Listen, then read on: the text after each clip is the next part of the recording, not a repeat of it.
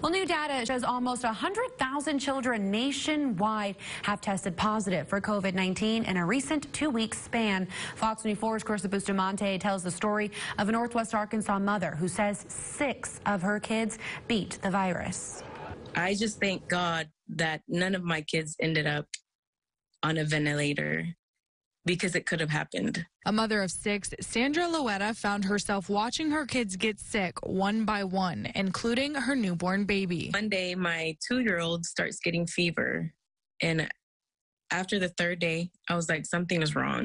Her kids had headaches, body aches, and one even lost their sense of smell. Each day, a new symptom came in, and it was just scary. It was scary because there's nothing that you can do for them. I couldn't do anything for her. And then it was confirmed. We got our results back, and everyone in my household tested positive, except myself. Loetta is just one of many parents whose children caught the virus.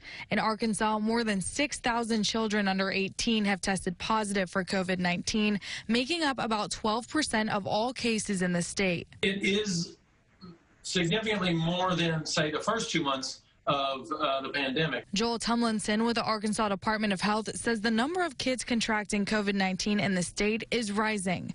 This lines up with the new report from the American Academy of Pediatrics.